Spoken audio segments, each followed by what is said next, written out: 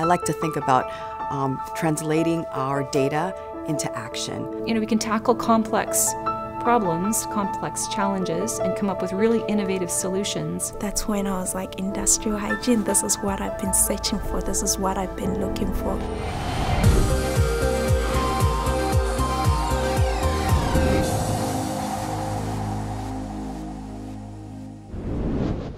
Building healthier workplaces and a healthier world requires a workforce driven by a passion to discover and an infrastructure to support their work.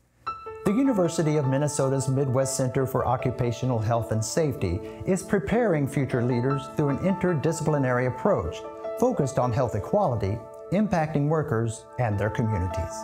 There's an energy on the campus of the University of Minnesota, and it's fueled by a diverse faculty that thrives on addressing the challenges of today and tomorrow. It's quite organic in nature, in which we've got our faculty from industrial hygiene, from epidemiology, from injury prevention and control, and from that clinic setting, we come together through the center, and what I like to say is we're much more than the sum of our parts. Driven to Discover is a way of life with more than 4 decades of training and educating occupational safety and health professionals. The beneficiaries of our work include the work environments themselves, the workers themselves, our students, and then of course our larger community. It's about making work safer for the workers, for the people. The Center's 6 academic programs support a diverse portfolio.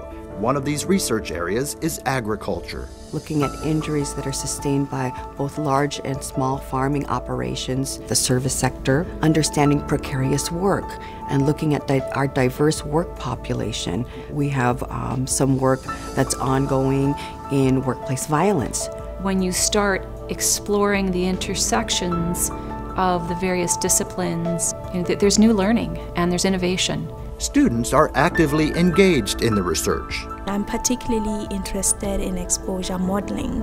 Applying knowledge to building healthier workplaces and a healthier world. But I do literally want to change the world, but I think a part of it, I just want to start with my community. Future leaders taking a passion for health equity worldwide.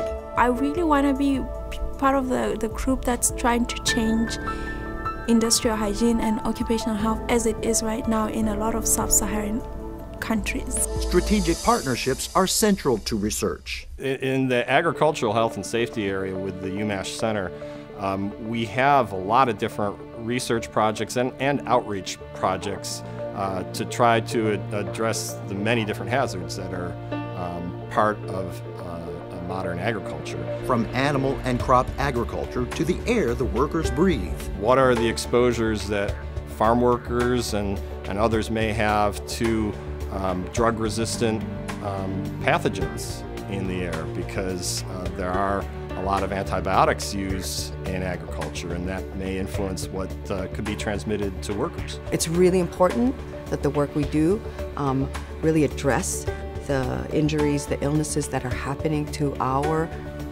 farm workers. They are the ones that put the food on the table. In order for change to happen, it's good to have evidence-based research, and so it's very important to have that kind of partnership with the School of Public Health. Partnerships, collaboration, and research impacting the real world and the community. Raising awareness on the issue of skin lighting and these chemicals that contain high levels of mercury, you know, talking to state legislatures and making sure that they fund that issue. Dedicated to achieving the goal of reducing work-related injuries and illnesses that burden workers regardless of borders. A safer world is what we aim for, what we envision for our future. Research and training that's impacting the world, but also learning from it. So it is truly a cycle and a circle of research to practice, and then we send our students and our alumni out, and then they bring us back practice to research ideas to complete that circle.